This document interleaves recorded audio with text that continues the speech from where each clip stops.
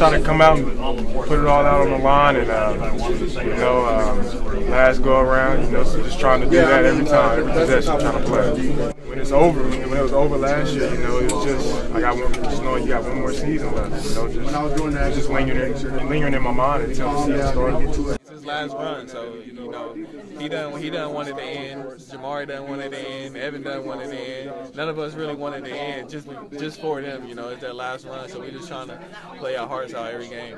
Once he's on like that, you got to just try to keep getting in the ball, and coach calling out plays for him and stuff like that. It's just because you can tell that he's hot, so you just want to keep getting the ball. Nobody can guard him.